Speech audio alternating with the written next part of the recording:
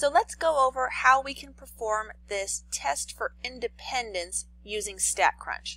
So this question says, an author argues that more American-born baseball players have birth dates in the months immediately following July 31st, because that was the age cutoff date for non-school baseball leagues. The table below, so this one, lists the months of births for a sample of American-born baseball players and foreign baseball players. Using a 0.01 significance level, is there sufficient evidence to warrant rejection of the claim that months of births of baseball players are independent of whether they are born in America? Do the data appear to support the author's claims?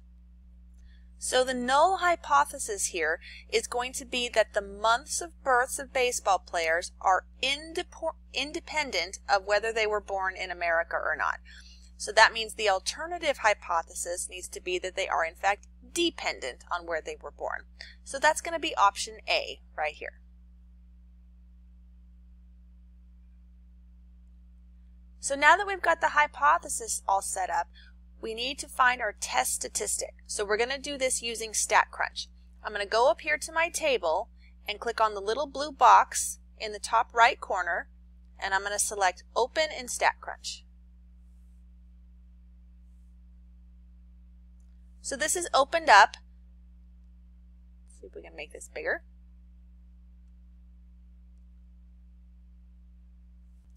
So this has opened up this contingency table inside Statcrunch. So we can see here we have the 2 rows of where the player was born, so born in America or foreign born, and then along the top we have all our categories, all the different months that someone could have been born. So to perform the hypothesis test here to get the test statistic and the p-value, I'm going to go ahead and go to Stat, Tables, Contingency, with Summary. So Stat, Tables, Contingency with Summary. So in the first section here, I want to select all the different columns. So all the columns were the different months that were the different categories that we had. So the easiest way for me to select all these columns is if I click inside and then I hit Control A, it will highlight everything for me. However, notice, let's see if we can scooch this over, it's also highlighting the column that in this case is called var1. This is not actually a column that has numbers of frequencies in it. This is the column that had the row categories, the row labels for the 2 different categories here of born in America or not. So that is not one of the columns that has my data values in it, so I want to unselect that. To do that, I'm going to hold the Control key down on the keyboard and click just that var1. So see, now we have everything selected except for the var1, only the months. If I go down here to row labels now, var1 is where my row labels were, right? That was the column that had the row labels for the born in America row and the foreign born row. So I'm going to select that. If you scroll down, what I want to conduct here is a chi-squared test for independence. So this is already selected for me, but just to be sure, make sure you double check that. We are trying to do a chi-squared test for independence. And that's all I need to change. So I'm going to go down and click Compute.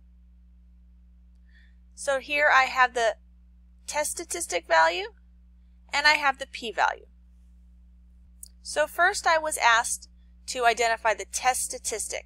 So this is the test statistic, 19.604, and I was asked to round to 3 decimal places, so I'm going to go ahead and put in here 19.604, and we're going to go ahead and check that. So that's correct. Next we're asked to identify the p-value, so I'm going to go back to my Statcrunch. The p-value is 0.0511. So back to my answer field. For the p-value, I'm going to put in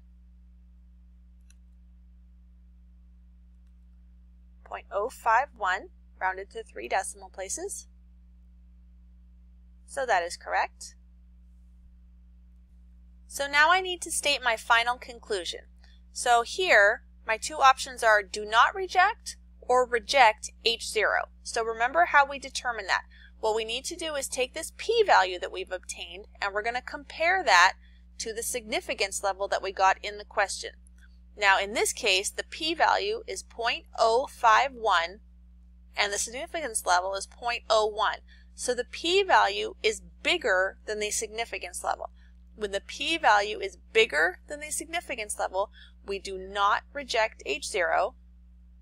Now remember, if we scroll back up, H0 in our case said that the months of births of baseball players are independent of where they were born.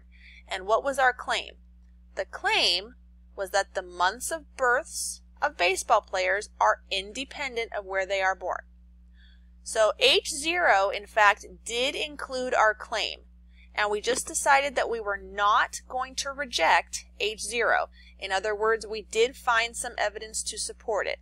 So down below we would say there is sufficient evidence, there is not sufficient evidence to warrant rejection of the claim that the months of births of baseball players are independent of where they are born.